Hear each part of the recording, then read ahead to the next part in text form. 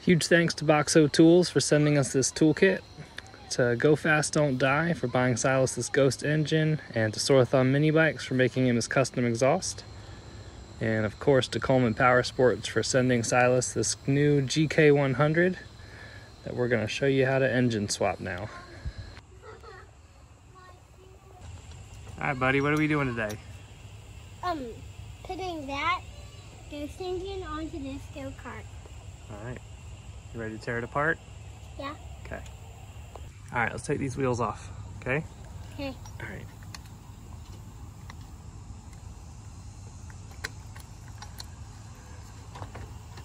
Pull the pin. What? Alright, you want to take it off?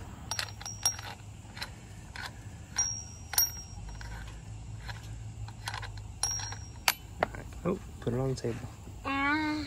And this washer. Why is it black? It's got some grease in there. Alright, pull it.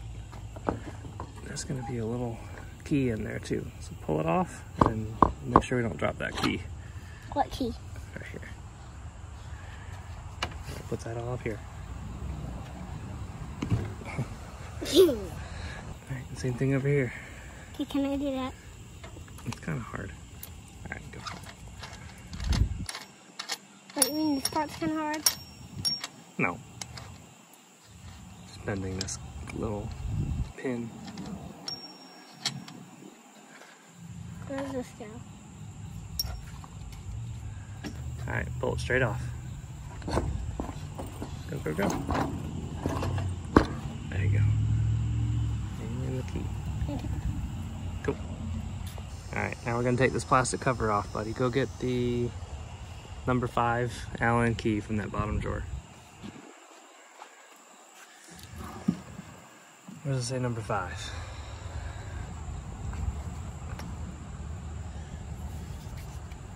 Right here? Yep. Pull that one out. Cool. Alright.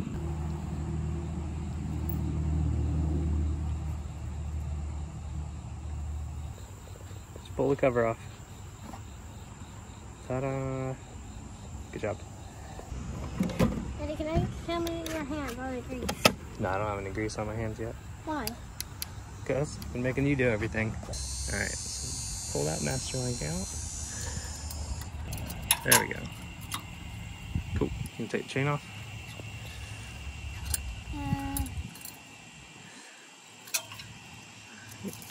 Now the other chain. Yep.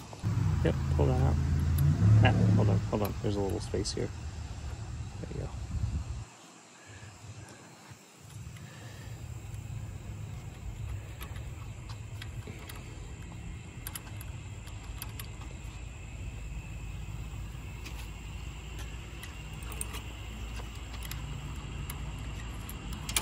Oh.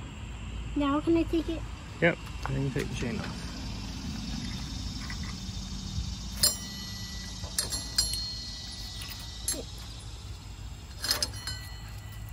Okay. We're gonna unplug the kill switch. Yep. Gotta take the plug off the kill switch before we pull the engine off. Is it off? Alright, now we're gonna pull the old engine. So we're gonna loosen these adjusters, 13mm nuts on there, and then 4 bolts holding the engine in down here. They're all 10mm.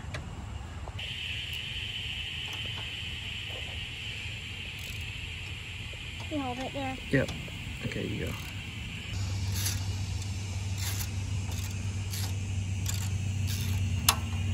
I think we got it.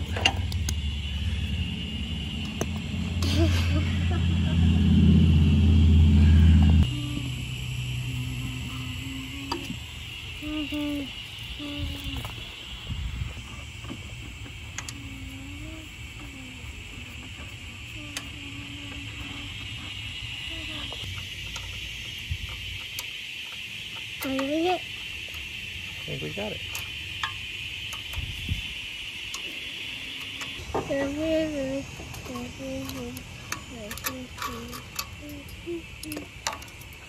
Alright, engine should be free. Did I get you? Yeah. Alright, ready? Let's go.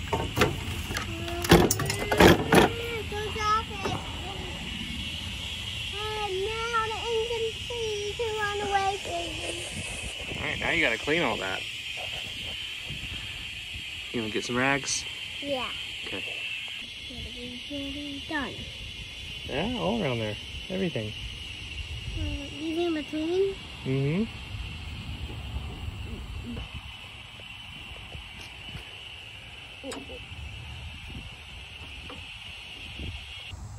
Alright, so now we're going to remove all this from the old engine and transfer it to the new engine. We got to loosen the clutch, and then these 3 10mm and then 6mm Alright, so Allen. while you watch me unbolt all this stuff, I figured I'd explain why we keep the jack shaft on our engine swap. The jack shaft makes the gear ratio about 8:1, which makes the kart accelerate really hard and lets Silas do all the fun stuff that he likes to do, the donuts and drifts and burnouts, but keeps his top speed low, about 30 to 35 miles an hour, which is a lot safer for him and a lot more usable on our little backyard track. If we were to run the change straight from the clutch to the rear gear, it'd be about a 5:1 gear ratio, which would make his top speed between 45 and 50 miles an hour. It would also reduce the acceleration that he has, so it would be less fun and just less safe. So if you're doing this swap for a kid, I'd definitely recommend keeping that jack shaft, keeping them safe, and just let them learn car control. Alright, here's the Ghost engine sitting in the frame. And I'll kind of explain why I ended up using an adapter plate rather than just kind of bolting it down. You can get 2 bolts in the back just fine, but to get the engine to sit where you need it to sit in the frame, the front mounting points hang off of the plate that's already there.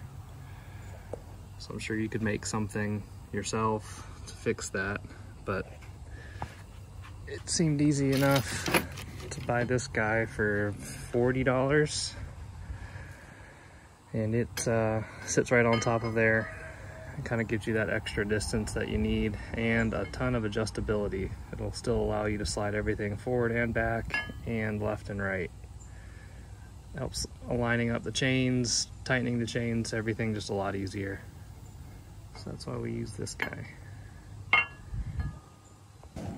Alright, so the jack shaft. This is what comes with all the Coleman, the little Coleman carts with the 98cc engines. If you look, if I don't know if it'll show it. So you can get a bolt to line up there, and that bolt lines up there.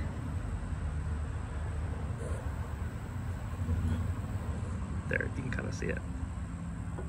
There's a mounting hole there that lines up, and that mounting hole there lines up. There's a 5th one kind of up and behind here, right there, that you can drill a hole in. There's the 2 more up here. You could drill holes through this plate, get that all to line up. Throw a clutch on there. You'll have to then pull these gears and shim them out with some washers, just because of the way the 3/4 inch shaft clutches fit. The gear sticks out a little further, so you've got to space this out to get everything to line up. We ran Silas's like that for probably a month before this cast piece split all the way down here. I'll probably add a picture of it where it split.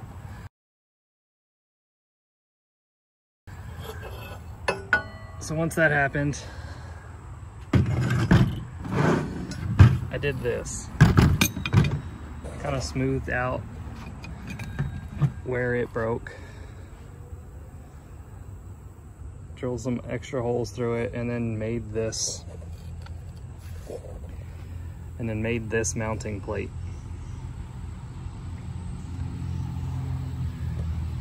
These are hollowed out back here so I can adjust the chain tension between the clutch and the jack shaft gears.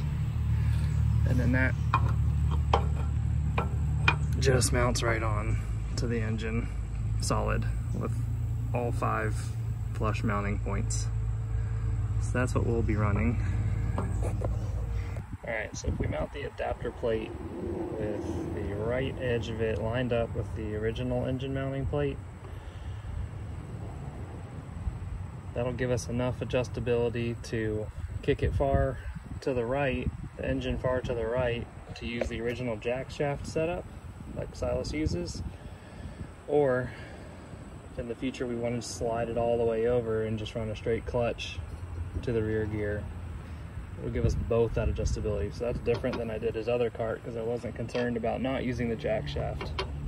But it looks like if I drill my holes center of each of these, that'll give me equal adjustability forward and back, and enough adjustability that the engine's sitting almost to the far right, the gears and the jack shaft line up, and about 3/4 to the left, it'll line up with a straight clutch. All right, so just to show you, here's the jack shaft set up, that mounted to the engine. Gears line up pretty good. And, all right, so engine adapter plate in the same spot, engine just shifted to the left. Now I can make a straight clutch lineup. All right, got the holes drilled. And then just make sure you put these rear two ones in before you mount this plate down, because there's no way to get them up under there otherwise. All right, so now the bolts are loosely tightened. You can kind of see the forward and back adjustment you get now. Put some right in the middle. All right, you got it? What do I hit? Nothing, it's already going.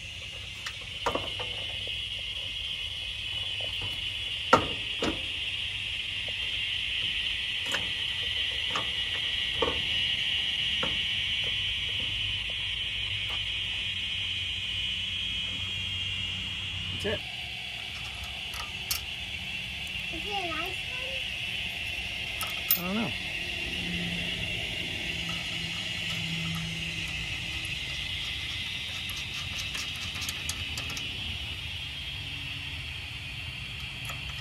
Daddy, he hurt. Look at him, back.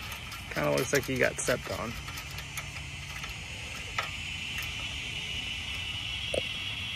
Alright, so now the engine's mounted up in there loosely, but I can still slide it left and right and forward and back. So we are working on getting a few of these jack shaft mounting plates manufactured. It's definitely the most difficult and time-consuming part of the process. Without the right tools, it can be a real pain. So we figured we'd make an option that you could just buy and install and make the process simpler.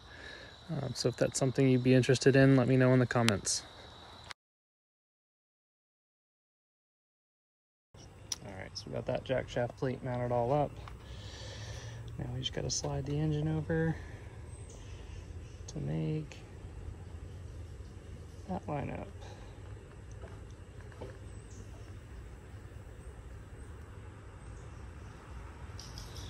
All right, so now I've got everything in place and lined up. We're gonna start cutting our chain. I definitely recommend getting a go-kart racing chain over, say, a chain you'd get at Tractor Supply. It's just gonna last longer. It's not gonna stretch out as quickly. But here I am using chain from Tractor Supply. I also recommend getting a good quality chain brake. It's gonna save you a lot of time and a lot of headache. And if your kid is anything like mine and rides as often as Silas does, you're gonna be doing this a lot. All right, chain's all cut, put on. Now we just slide the engine back a little bit. I found fire crystals. Get some tension. Daddy, look. I found fire Good to go. crystals. All right, did a couple things off camera. Wheels are back on, exhaust, throttle cable is hooked up, and ran the fuel line because I'm running a gas tank instead of a fuel pump. Filled it with oil, put the air cleaner on. Just little simple stuff.